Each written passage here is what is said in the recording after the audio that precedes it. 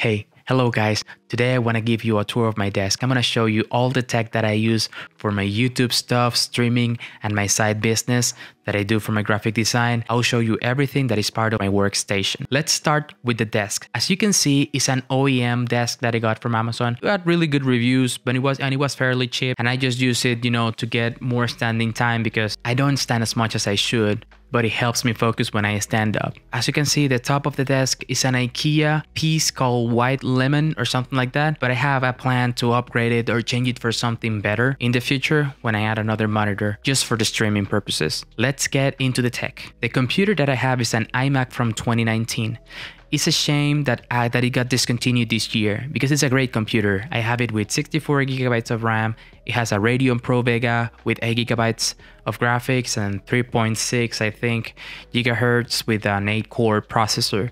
It's really fast, I gotta tell you the truth. The iMac comes with a white keyboard and mouse, but I don't use none of those. I got the black and silver version of them. Sometimes instead of the mouse, I use the Apple trackpad, but when I want to do some precise work, I use the Logitech MX Master 3, which is a really nice mouse. It's really good for productivity. When I use the trackpad, I try to complement it with a wrist rest because the ergonomics with the trackpad are not really great.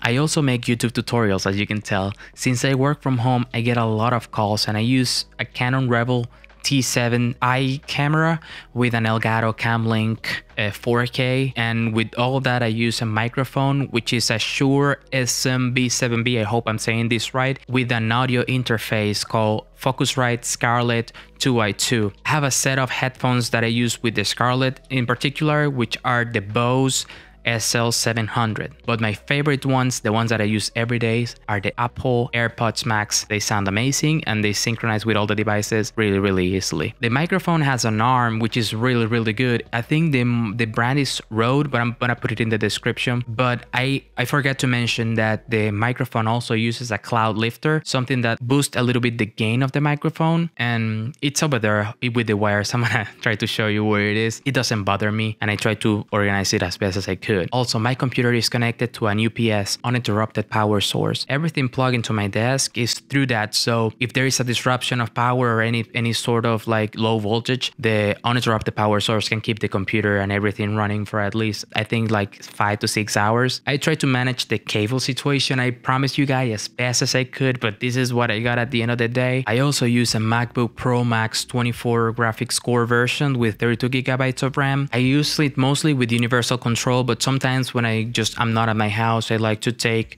out. This is even as powerful as the iMac. Sometimes when editing in Premiere Pro, it's a really fast machine. Okay, let's talk about the hard drive situation. I have a lot of external drives, and that's what you accumulate, if I could tell, about graphic design. For the external hard drives, I have a Lazy for storage, which is a 2TB one, and also a G Technologies drive, which is a 4TB one, and the Samsung T7 SSD with 1TB. This one is amazing. It's because it's an SSD and I connect it through the Thunderbolt port in the iMac, and it runs really fast. I work directly from the SSD when I'm working my big projects in the computer. On the non-tech side of things, one of the things that I use normally is a bullet journal, and the brand that I use for these little books is the Baron Fig book. I don't know if I'm pronouncing it right. The one is the flagship one that they use. It looks amazing, and sometimes to complement the experience in my desk, I like to use a candle. Well, I think that's it. I hope you enjoyed this tour of my workspace. Thank you so much for watching, and I'll see you again in the next video.